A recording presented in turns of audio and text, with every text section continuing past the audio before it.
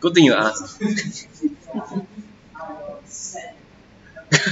Okay. Right. So coming back to here, selecting columns in your data frame. So in this data I have from HDB has 3 columns: financial year, number of applications, and application type. So if you want to retrieve the 2 of the columns, you can just pull out based on the name, but you have to use a square bracket notation, then followed by the name of the column each, separated by the comma. Okay. So in this case, if it's not a very big data, so you get everything here. So you can also do some selection or filtering. Okay, so the selection filtering here is actually the same as your Boolean indexing. So if you recall Boolean indexing when you're handling a NumPy n dimensional array, okay. So financial year, if I want to give me all the 2008 values, it's this, yeah. So whatever you supply here, this is actually generating a Boolean index being applied to your data frame. So you can recall if you do your typical NumPy operations like your subsetting, slicing, data frame, filtering, right? It will still work in Pandas.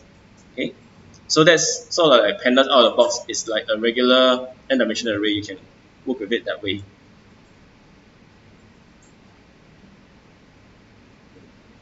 Okay.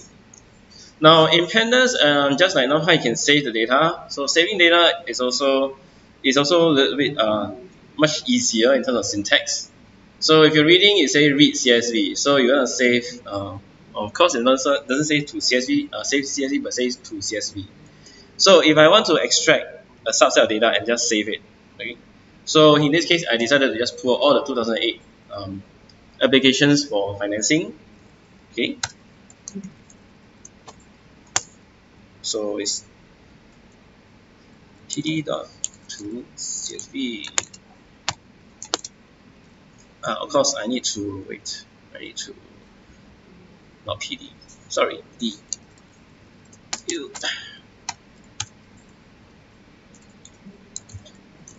CSV about 208. I think so.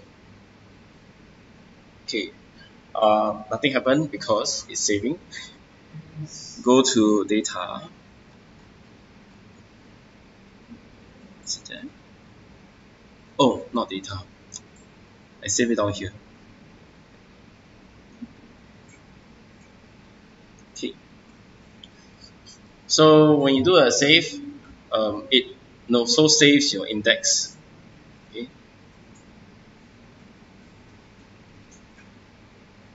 So this is how reading and saving saving your files generally work. In the slide example, they actually save as a tab delimited file. Today? No. CSV file. Let me see. CSV separator. Okay, I just want to find out whether I can save as a TSV file or not. Oh yes, you can. If I don't want the index, I can still do something about it. Okay, maybe I try this. So I save this index false. I don't want the index. Can you do that? No.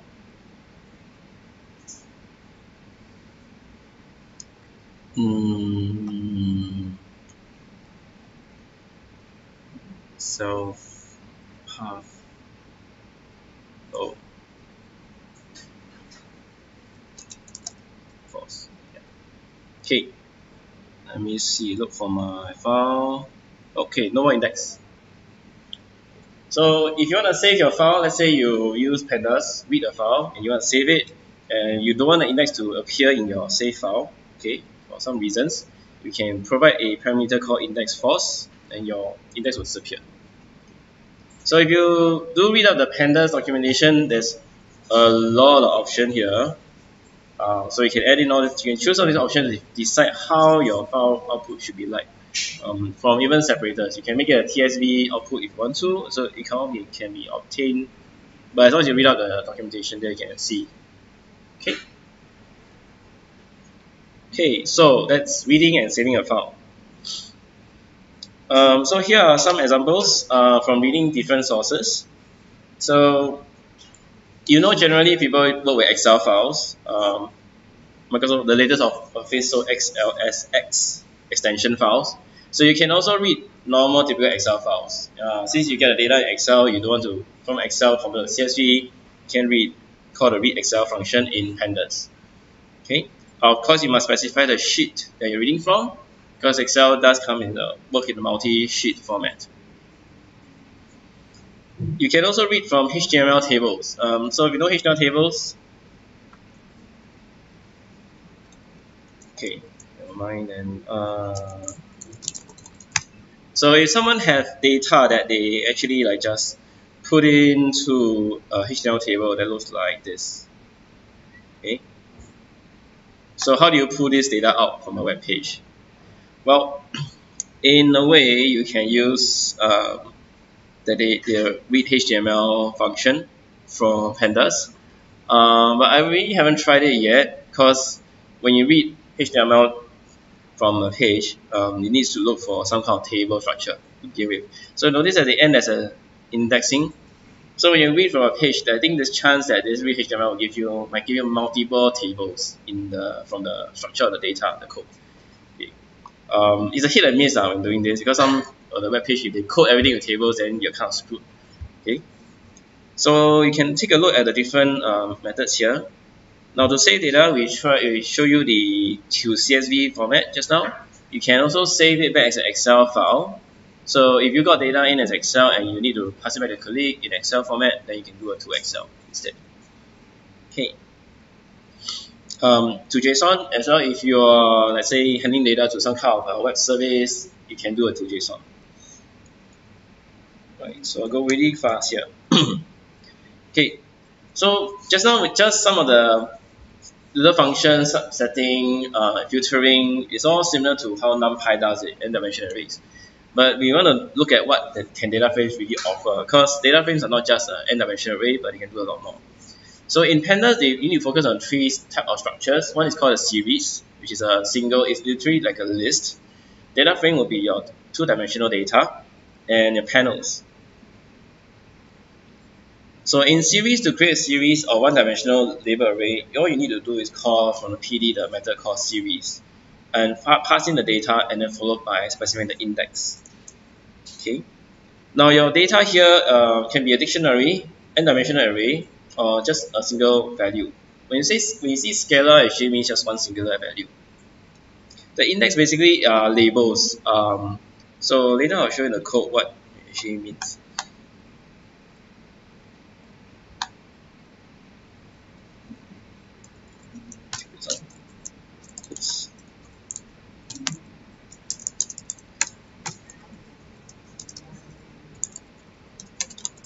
So if I were to create a simple series like this,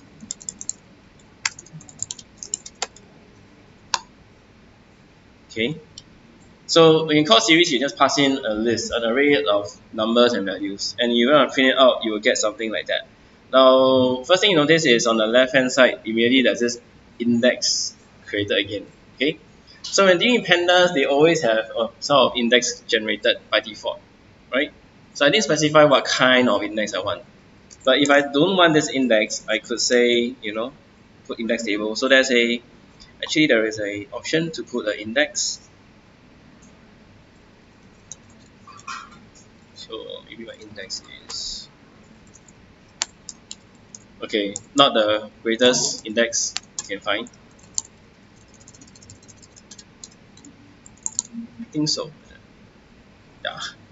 So an index basically is telling Pandas, I don't want your 0 to what, I just give you my custom index.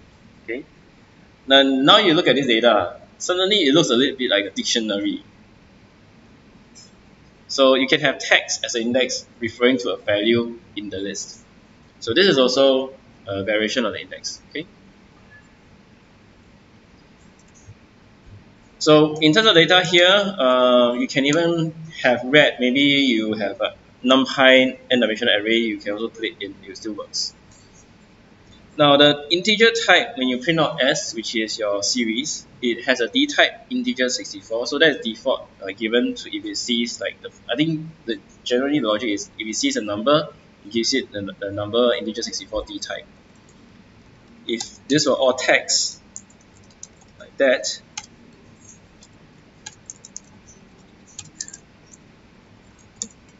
so let's say I just change all this to text, then you get a D type of object.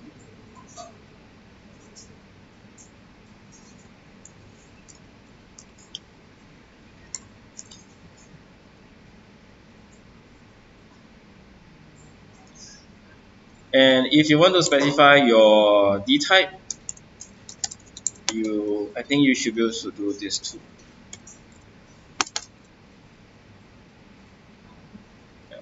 However, U2 I think is still string object.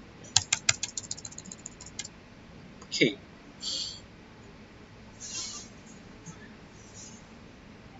Other forms of data that you can send into series, in this case, is a dictionary. Okay. So actually what I did just now was I created a list, specified index, and immediately my index actually appeared on the left hand side, right, as some kind of a key value. If you give it a dictionary, then you get the same effect.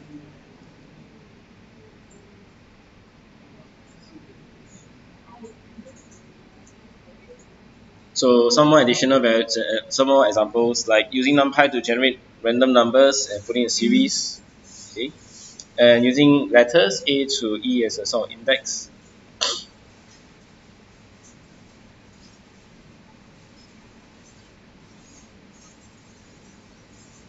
Okay, so what if we only give it one value but have an index that runs an index of a certain size that's not one value?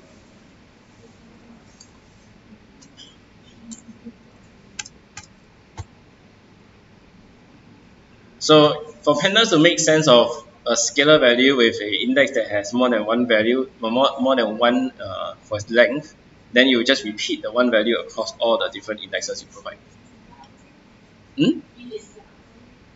Oh, the other way. So I have a list here, right? Then my index is shorter than the list.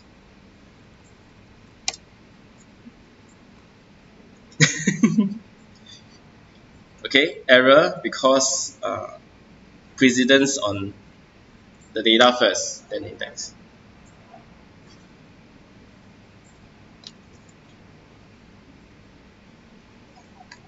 Even if your index is 3 elements and let's say the value is 3 elements, index is 4, you still have a problem. It's supposed to match. The single value, it just repeats the single value.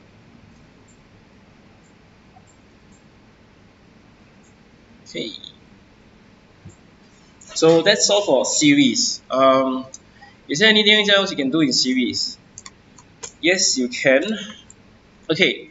So given if this is my series here, 1, 2, 3, 4, 1, 2, 3, 4, right? What happens if I do this? S and then square bracket 1. What do you think will happen? What do you think I will get?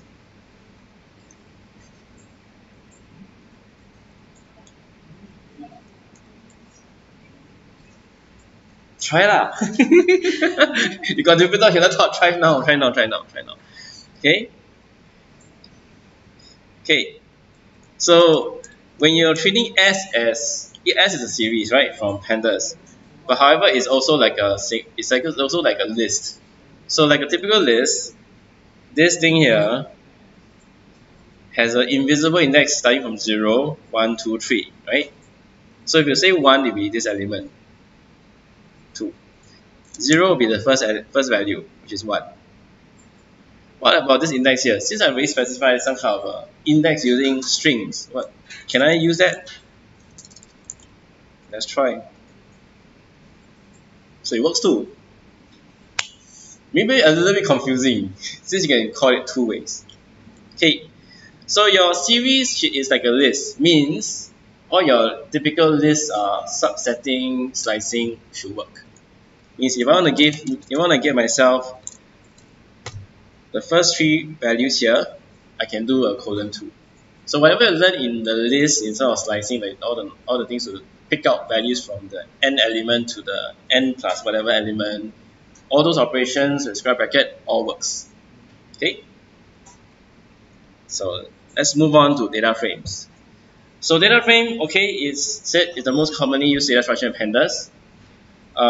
So think of data frame is a n-dimensional array that's of course 2-dimension. So it's just like your spreadsheet, SQL table, or you can say a dictionary or series of objects. Okay. To create data frame, you can supply a 2D NumPy array, read from a file, yep, or manually generate one in the code. Okay. Or you can put it from another data frame structure. So to create data frame by yourself, if you're not reading from a file, then you call this function call, or this method called data frame. First parameter will be the data itself, second parameter will be the different indexes, and the final one will be the column labels. Okay. Now we're gonna do this. So you can try on slide 27 the code. So you're going to use NumPy to generate some random numbers first.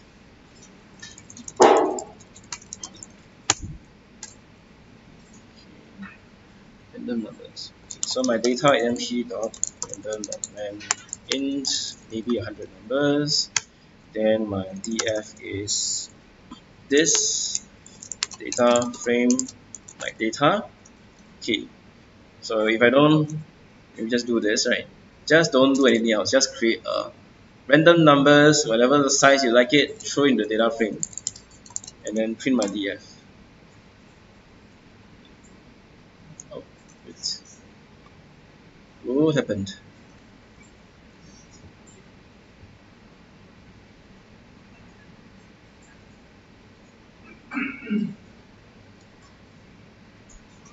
Data frame. Wait.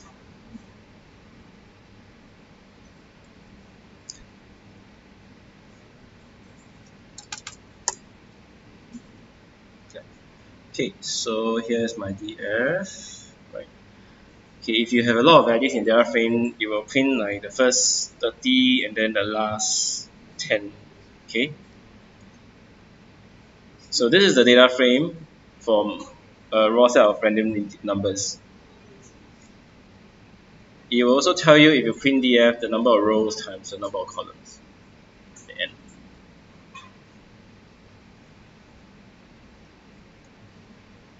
Okay. You'll print the type. Okay, so let's get the type. So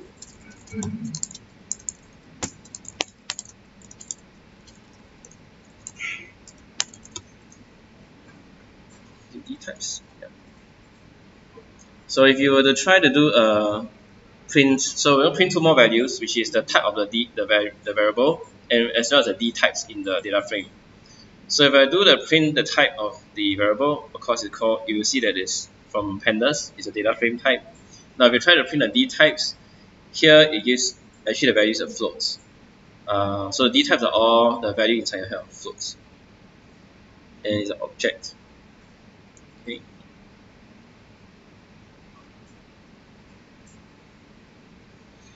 Okay. So next we're going to try to specify columns and indexes. At this moment, you're just going to play with a lot of random numbers. So unlike the first example where you read the file, everything is formatted nicely for you. You're like making stuff from scratch.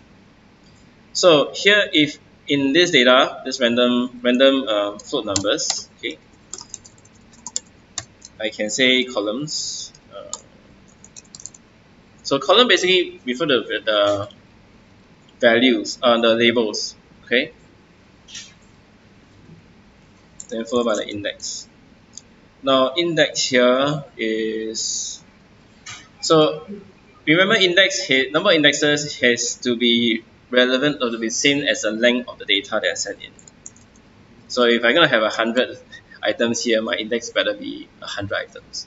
So if not, then I can specify like example 5 of them. Okay.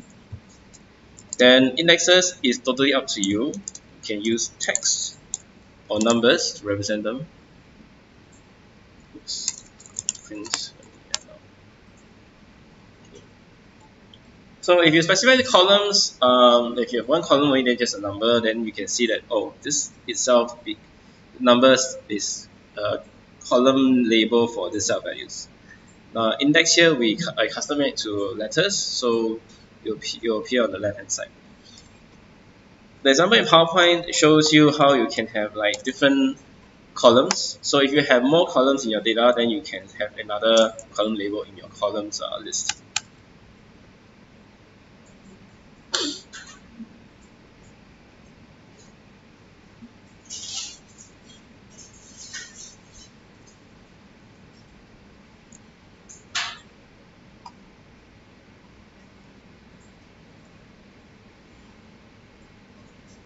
Okay, so here are some more examples of the data columns.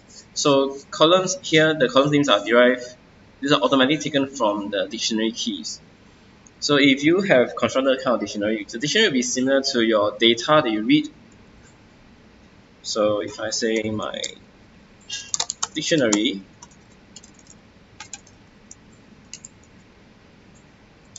just put D1. So let's say this is G and okay. Sorry.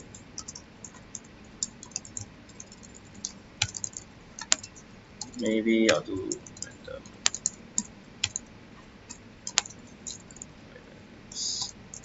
So I can use this to create some values.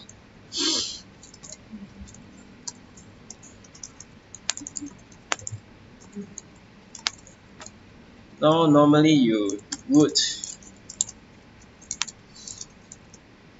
be reading from a file to get this.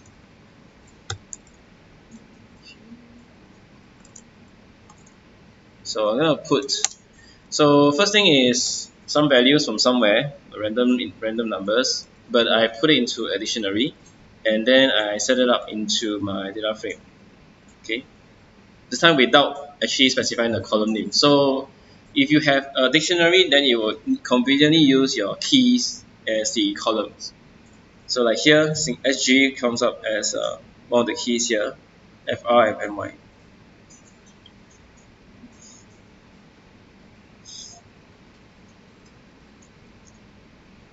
So this structure is pretty similar to if you're reading from a CSV file. So every column you see CSV file when it goes in data frame, naturally the first value there will become your column label.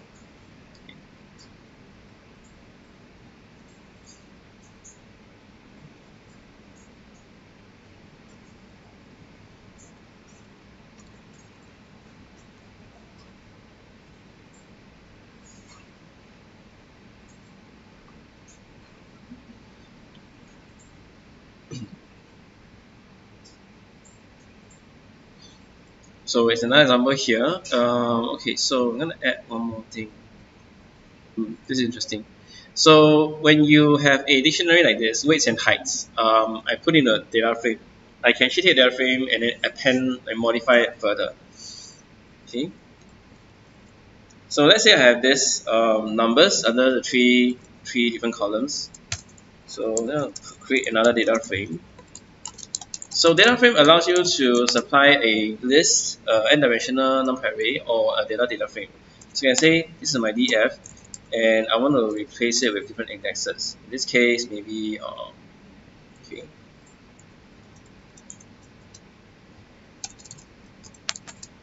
maybe this some okay.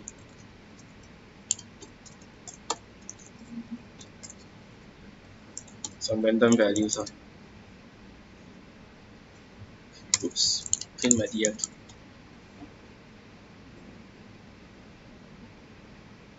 Oh, wait. I queued my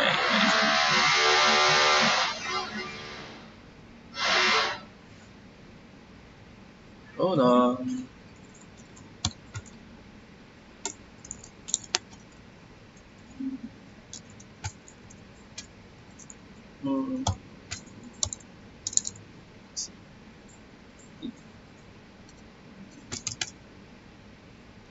So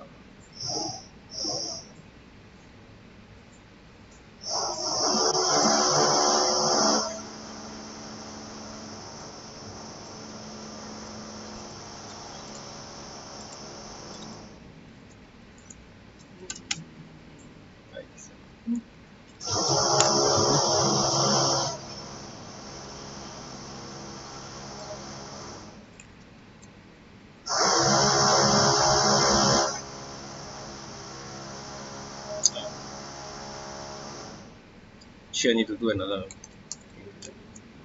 Sorry, here.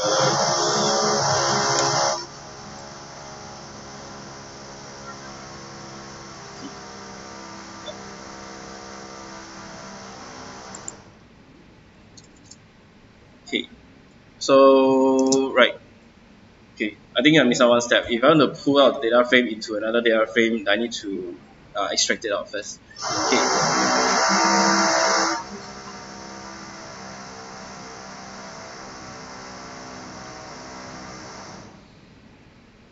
Right. Okay, so next thing here, okay, dictionary keys as indexes. So here is another example of a dictionary with the key values has a series, and the series itself has specified an index.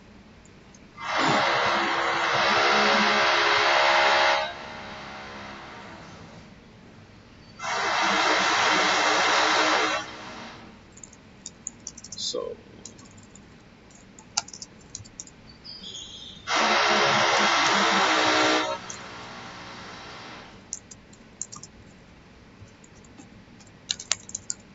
let's say I will do this,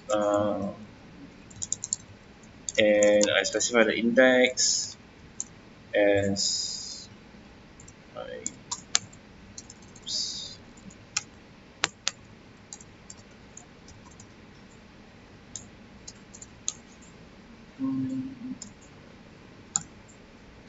So okay, so we try doing this, create a series.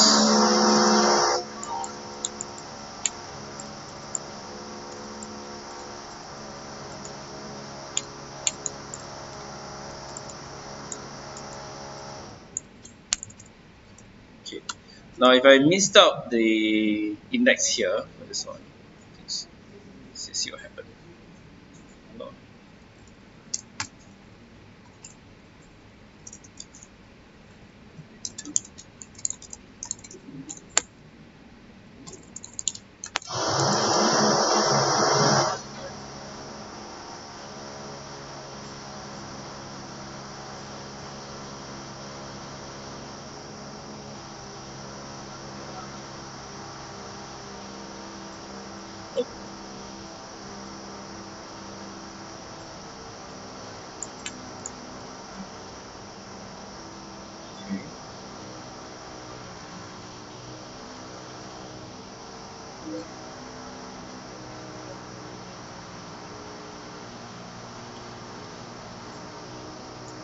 So okay, two indexes in each of the series A and B, it shows up on the left hand side. If they are different, what happens? Okay.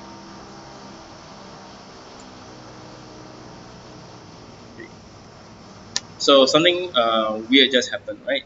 Now if I have two series that have the same indexes and put them into a dictionary and pass in data frame, so you notice that for the I here, the same position, everything falls in nicely. So I here can be 1 on A column, and B column, the same I goes for 99. If I will change the IV here to another value,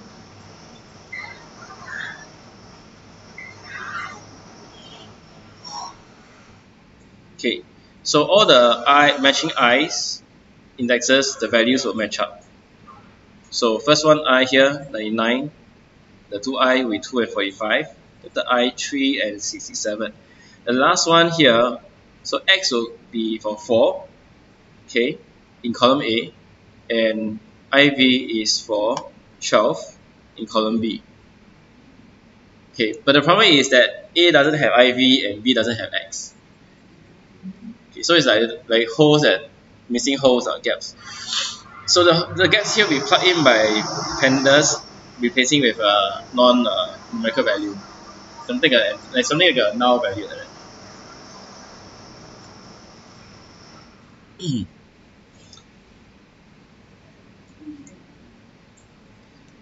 Okay, if let's say I remove one element from here, so two series, one has 3 elements, the other has 4 elements, but there are some matching indexes. At the list that has a missing value will be replaced by not a NaN, which is not a number value from Pandas. So this is the case that if you have two sets of data, but they're not the same length, and neither are the indexes actually 100% matching. And you put them in a dictionary and you pass on data frame will attempt to fill up the gaps with its own missing values. So these are the missing values actually.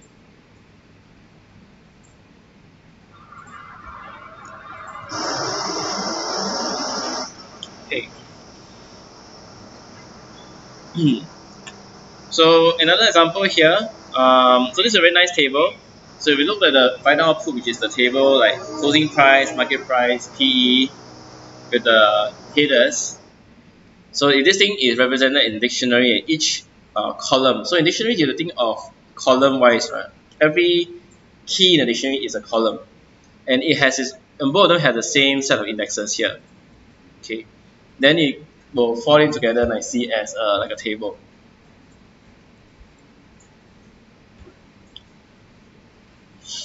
Okay, so here's an example of different another way of creating your data frames. So this is a list with two tuples. Okay, so by default, if you send this list of tuples into data frame, then you will get a structure like this. So both on the indexing, both on the so-called the headers, you'll be automatically replaced by the index starting from 0 for the number of columns, and for the indexes, same thing, starting from 0 the number of rows.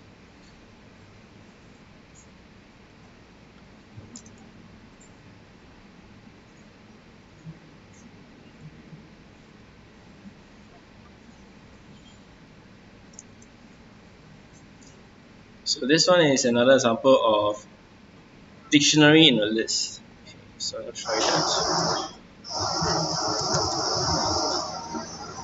So here's my list.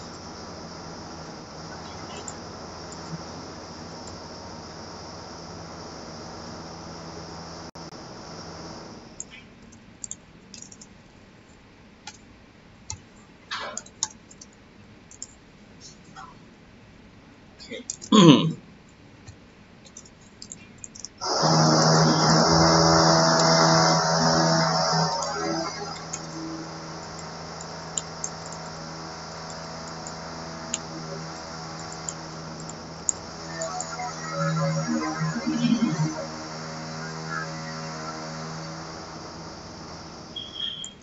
Okay.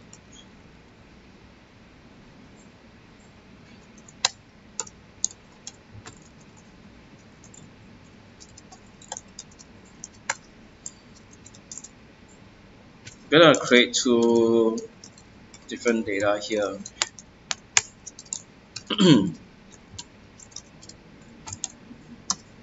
Okay. So here I created a list of dictionaries. So D4 is a list, but each element of this is a dictionary that has A and B as so-called index, so-called is column or key value.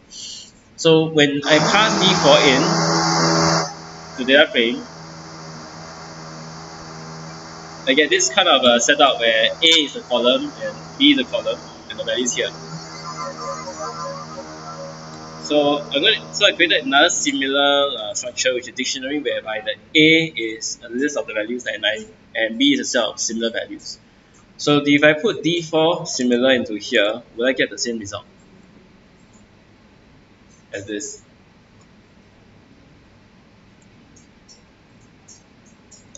Not different? Oh, should be 998. B is 75. Yeah. So I'll put D4 here.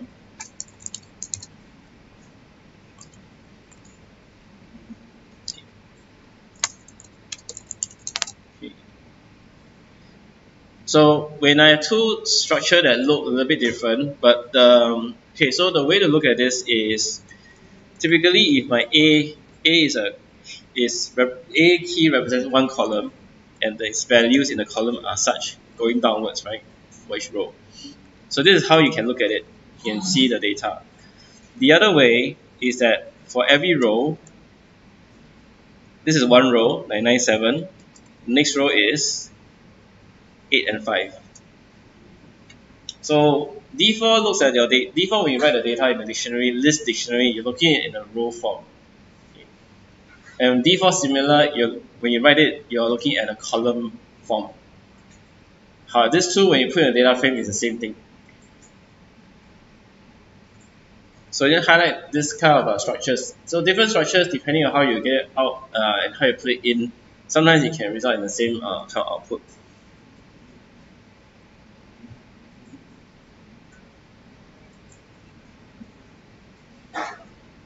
Okay.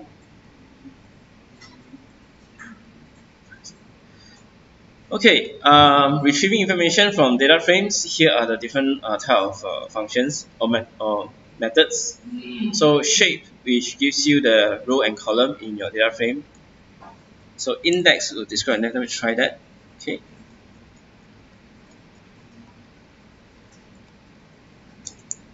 So I'm gonna pull out. Oh, I'm gonna use the HDB data anyway.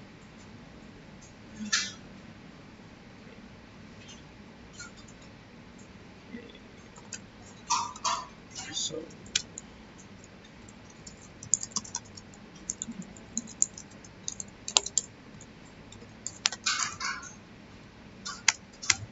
okay. So functions will be shape. Okay. Index. So index, when you print out index from data frame like this, very useful information. It tells you the index starts from 0, stops at 37. Step means basically the increment. So increment is actually 1. Typically, most indexes should have an increment a step of 1. Other functions available to you will be columns, count, info, and d types. So if you want to find out quickly about the data that you just read in, you can call columns.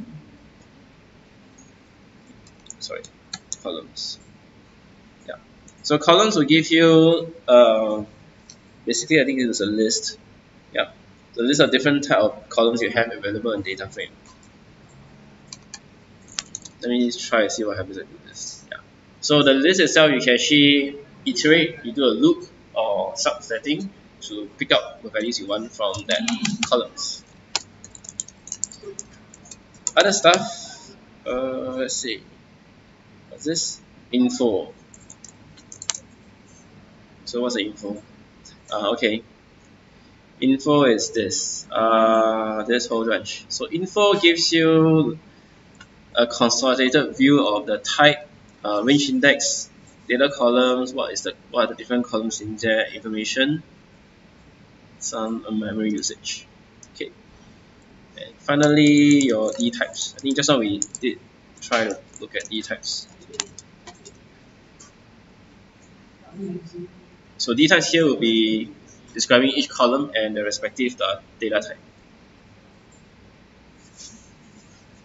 Okay. So this function, some of them will be very useful, especially the columns. This will be useful if you read a data frame and you want to iterate through the columns and get some of the data out. Info, not very much unless you want to read out generally what the data has. Okay. Right, so I think we can move on to other stuff.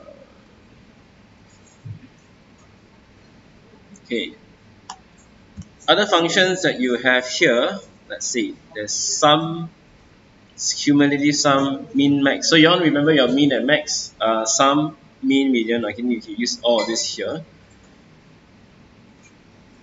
So say I can do sum of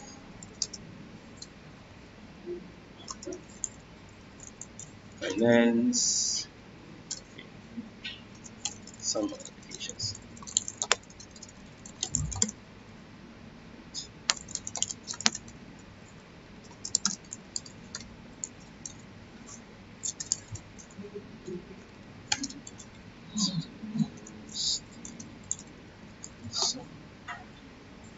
sum of what?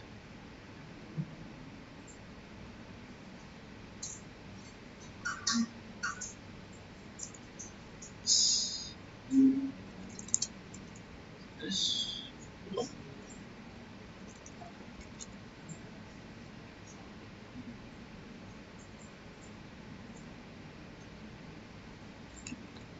Oh, wait. I think I shouldn't do.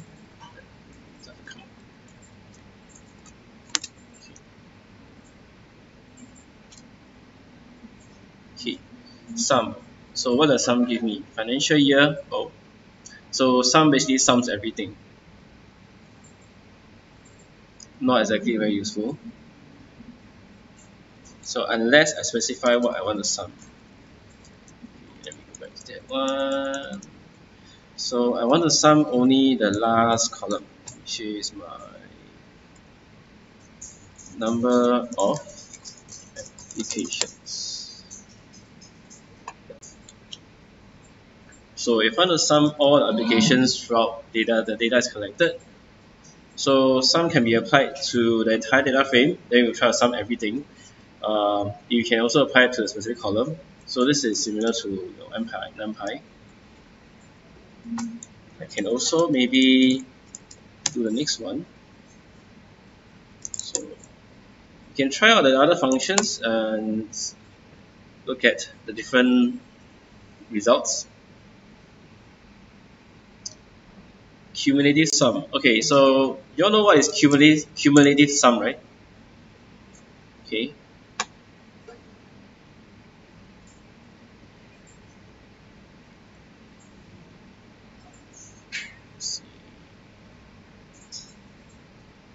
So here she gives you a list, cumulative sum, a table.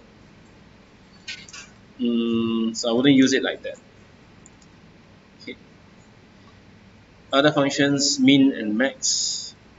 Okay. So let me find out. So here, minimum. So this is least applications in these applications. Be this. Most applications. It's max. So from the HTTP data, I want to find out what's the least and most application. I can apply the min and max as well.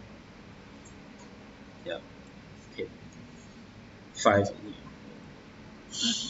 Okay. So there's other functions which is this IDX min and IDX max. So what does IDX mean? IDX mean and the IDX stand for? It stands for usually called index. So here, right, what happened is I have found out that the least application is 5. My question is, when did that happen, right? So I'm going to full data. So to find out the year, let's see.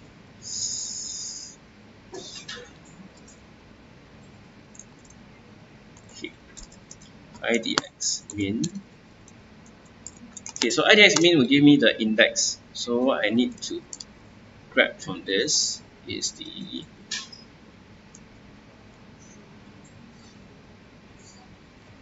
financial year. So I'm going to use the index min to give me the year that this number 5 application came from.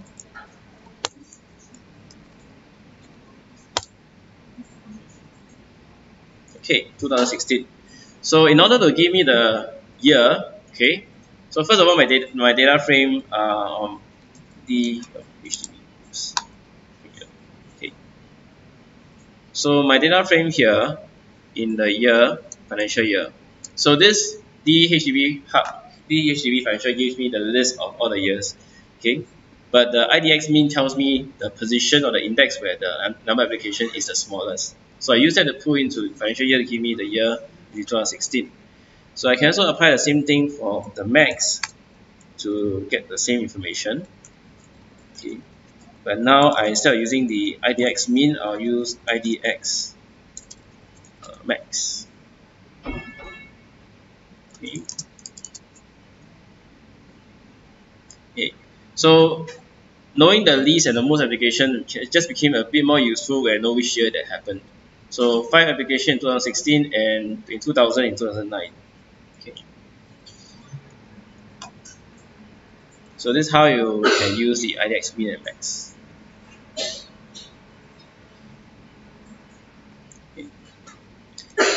Okay, so describe will give you literally like a histogram breakdown or distribution breakdown of your values. Okay, so if I were to call out in this case, it's going to give me a lot of values there, so I'm not going to actually print it into a format string. So here, you can pull describe. So when you pull describe, you should describe it based on one column that have a set of um, number values. Oops, what happened?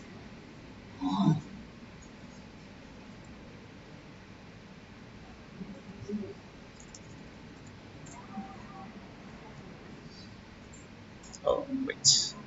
Oh, number of applications. Okay. Okay. So if you do describe for, in this case, the HDB data I have, which is applications to finance or repurchase finance, you get this set of numbers here. So it gives you something like a distribution statistics, which is your counts, mean, your standard deviation, minimum, and your percentiles. Okay. So if you're working with standard requirement or getting some of this distribution numbers, you can use this function. And of course, mean and median. So if you can pull out the mean, I think I did that before. And I may just median this. Okay. I think some of you in CA1 did like for your every data set, you did something like textual analysis, right? Minimum, maximum, sum, mean, median. Okay. Then you went on to do a plot. So this part of the functions in Pandas also allows you to do the same thing. Okay. And yep, subsetting. So subsetting is not much different from your regular pandas or list, except for this thing called location and iLocation. Okay, so log and ilog, these two things will be kind of different when you're trying to do subsetting of it. So by column name, I think it's pretty straightforward. Okay, so now I'm gonna try. So let me reuse this data here. Okay, so sure. Yeah. Okay. Applications. Oops.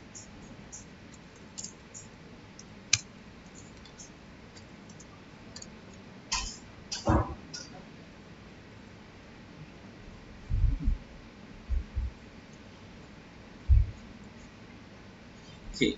So this is the regular way of pulling out two columns. So I'm gonna use one of the examples here, which is the log, right? So I'm gonna use the hub application. The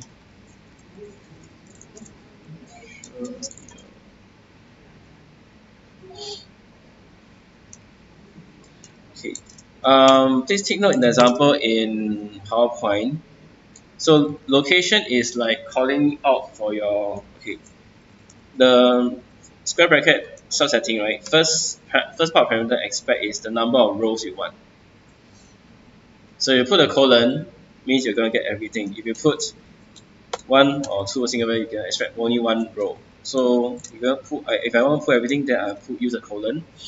Then the second portion is the columns that I want to extract. So let's say I want to do just financial year, all of them. Okay, hide some first. Oh, HDB. Okay, so this will give me all the rows here. If I want to only extract the first 0 to 10. Yeah. Okay, do you notice something about the colon here? So you know that in basic Python, when you subset a list, you specify, let's say the list length is 100, you specify colon 10, you will get 0 to 9 because the last number is ignored, right? Now here when you use Pandas and use log, the last number is not ignored, it's taken into account. Okay. Sorry. So when you're using Pandas, when you start, you should consider that the number you specify here includes that row also. Okay, so 10 here will not retrieve 10 rows, 0 to 9, in fact it retrieves 0 to 10 inclusive of this value. So when I'm retrieving multiple, let's say another column, yeah, can do this too. So this is achieved with the log. So log is like a way of accessing the array or a list in Python. Now the same, you can also apply the same colon, like you retrieve from first to the x column by doing this.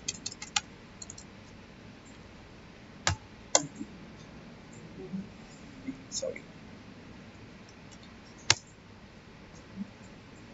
Oh, that's ilog. Sorry.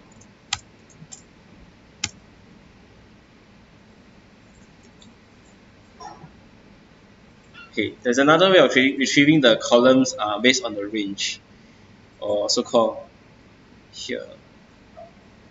Yeah. So if I want to do, okay, the data don't have a lot. This doesn't have a lot of columns here. Okay. So maybe I do the financial year to the last. Okay, so I put financial year here, followed by the colon. To do that. Okay. So when I use a colon for the second portion of the subsetting, so this will give me the first column. The colon would tell Pandas to retrieve anything in between this column to the next column. And the order will depend on your CSV file, the order of the columns. So unless you know the position of columns, then you can use this to say I want this section of the columns from there. Okay.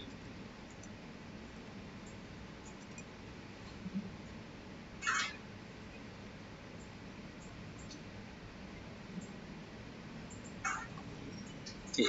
The other rest of the examples here. So next example actually is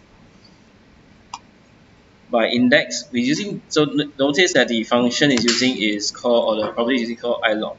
Okay. So if I'm gonna print the HTTP data using ilog.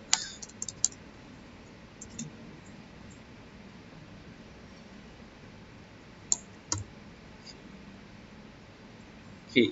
So first example, when I want to retrieve the column, I'm using specifying the column names. But the next one, if I do not want to specify column names, but just the index of the column, then I'll use ilog. 0 here will give me the financial year. If I put to 1, then it will give me the application types. If I have a 0 to 1, it will give me the first two columns. Okay, that's it.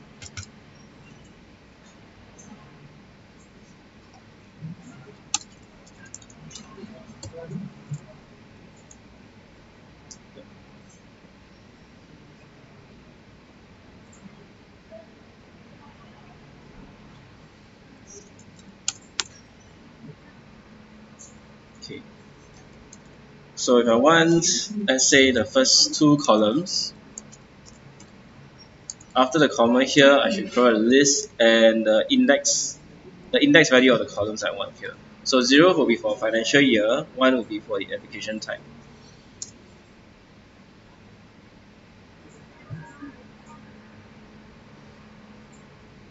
What happens if I put a -1? See. Okay. Okay. So -1 actually is coming from the end of the column.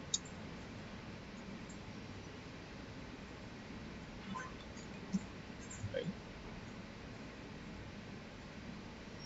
Final example will be the subset. So this. Yeah. So the other way of calling out the columns is by the range. This way we don't use a square bracket around it. We just straight away define the start number to the start to the end. But the end here does not include include this value. So if I were to put 0 to 1, it will only retrieve 0, column index 0. If I put 0 to 2, it will retrieve column index 0 and 1.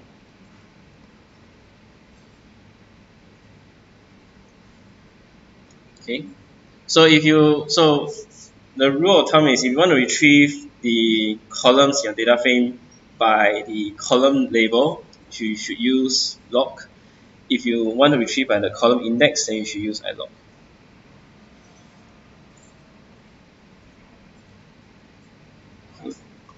So if you remember your Boolean indexing, you can also apply the same thing in here. So this is an example of a Boolean index where it's searching for population or pop that's more than 10 million. Okay. Then it actually assigns out as a data frame. So it can do some simple searches in the example here. Okay. So let's say in this HDB data, I want to find out all the applications. I want to filter out the applications that filter out the years that have more than let's see, more than 5,000 applications. Okay. So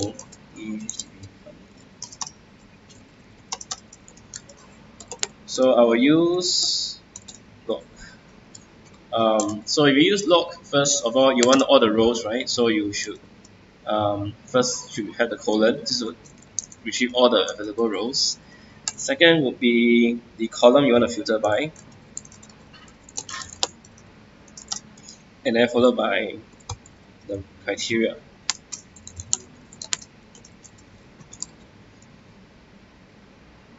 Okay. So when you do this, right, what you get is a Boolean index, true or false. So in order to get the final data, you have to apply your Boolean index onto your original data.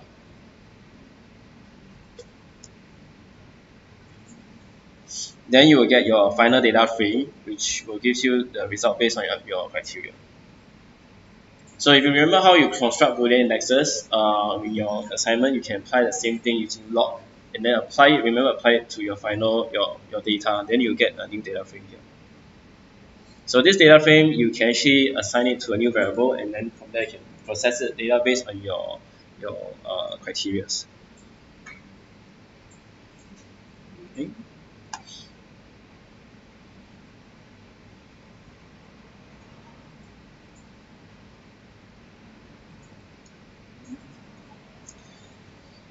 Has anyone heard of this thing called regular expressions? No. You've already heard of it before. Okay. Regular expression is a completely different topic. So we also call regular expressions as regex, REG or some places REGXEXR. Okay. To learn regular expression is a separate topic of its own, but you can use some very basic commands to look for things. So in the slides here, I think there's some basic stuff that you can use. Okay. So regular expression is a syntax that allows you to do text matching or and then subsequently text replacement. So for example, if you have a large text file with a lot of values, it is just very difficult. You want to find out the number of times certain things occur in the text, like a certain word or phrase. You can use regular expressions to do that kind of checking. Or you want to extract only numbers from this block of text. You can use regular expression to do it. So in the slide, I think the lecturer has provided some basic examples like this. So the slash and dot attempts to match text that contain a period. The dot is a period. Okay. P and the dollar sign matches text at the end of the P. The caret symbol. So the caret symbol is the one in the keyboard that's like a up symbol, arrow up. Matches text starting with C. So here's some basic text matching to find text beginning, ending, containing something, and so on. So it has a certain set of there's a way of creating a combination of these rules to give you exactly what you want. Okay, but don't worry too much about it because you can learn this on your own. You can pick back some of these basic things. Now, if you want to learn about regular expressions, I will recommend this site here called regexr.com. So they will actually teach you, this site teaches you the different basic expression, and they give you an example. Like this case, if my first expression is this, like A to Z, what does it mean? So they give you a text to find out where the highlighted ones matches what is looking for. Okay. So if you want to find some way of learning this quickly, you can go to this site and then try out their so-called patterns. We call this patterns, these things. Okay. So just a note, this regular expression is not the core inside the module. It's an extra. Okay, but it's useful in some situations. Okay. So on to more subsetting rows. Okay. So here you notice more of the lock and iLock methods being used in some of the other functions. So you've seen head and tail. There's also sample, which is randomly select fraction rows. Okay. N largest and n smallest, select and top n entries. Okay, so these are based on what is the largest in that column. Okay. Okay, so going next to this. Okay, subsetting by rows. What am I looking at?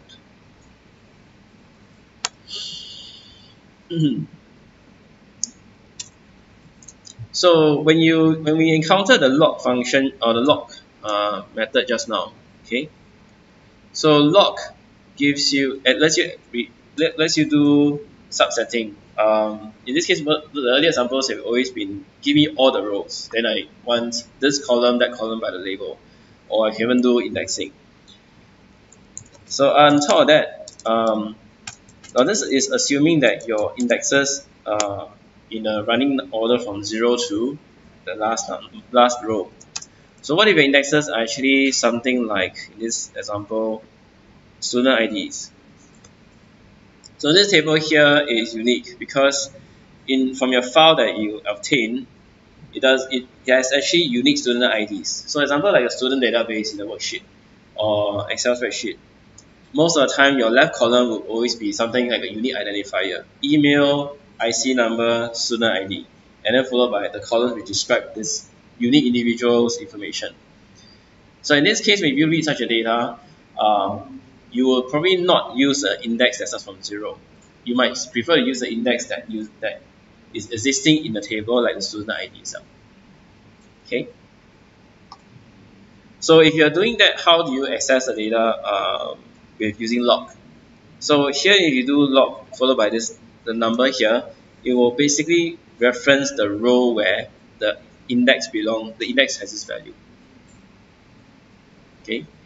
Now, in order to tell Pandas that you want one of the columns in your data file to be an index column, when you read the CSV, we call the index column parameter and specify the column to be used as index.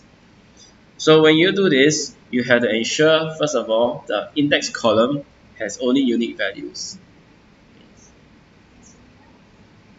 Sorry? The index column. So when you extract the data and you call the read CSV, you want to tell Pandas which column is the index column. The column data has to have unique values only. So like email, IC numbers, so it doesn't have values that repeat.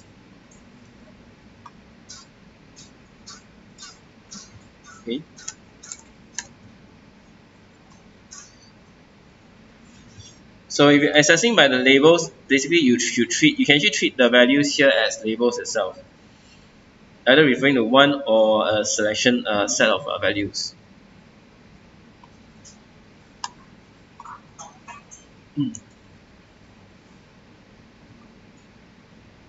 Okay. Subsetting rows by index, same thing applies. Actually, indexing is, this will be similar. This will be actually, yeah, this will be actually retrieving by the rows. So if I'm going to, let's say, retrieve from the HV data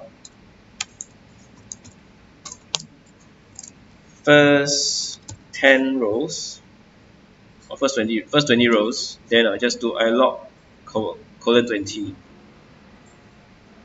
Now if you do ilog colon 20 compared to log 20, what happens is that this time round this last number they specify is not included in the row, or not retrieved as part of the result.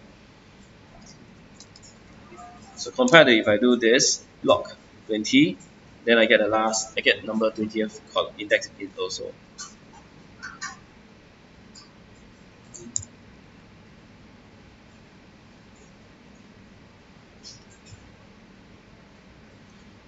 Okay, here's an example. So this one is using a is in. Oh, okay. So this example of subsetting rows by Boolean logic. So firstly, I'm choosing like the student cost based on the criteria. Student cost equal debit, and then apply this to the data frame. So there's another function here. It's an is-in function. Okay. So if you use the first method, you'll be restricted to like only one condition. If you want to have multiple condition, you can use the is-in method to filter.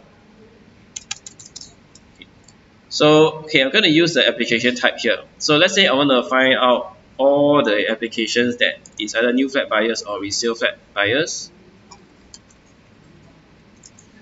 So I will use call data frame by the column. And wait, no, by the property name directly. Okay, so this is new. So instead of using a square bracket, pass in the application type as a string. So it's a list. So I'm going to pull out new flat buyers and resale flat buyers. Okay. So this itself is, so this particular statement here is a Boolean indexing. So I'll need to apply this Boolean index to my data. Print this out. Okay.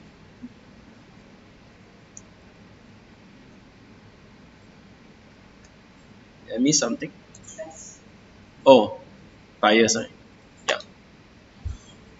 Okay. So this will give me a Boolean index for like multiple string matches. So if I want to choose multiple string type categories, then I can use this is-in to create a Boolean index.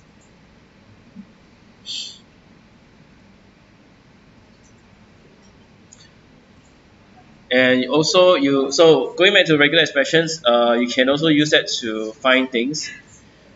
So you all recall that you all have your CA1, some of the data come in quarters, right?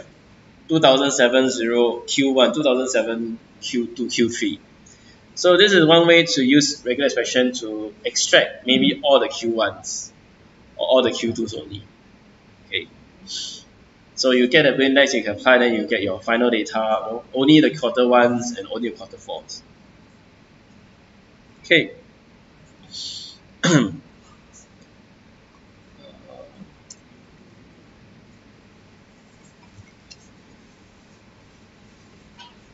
Do you all need a break now?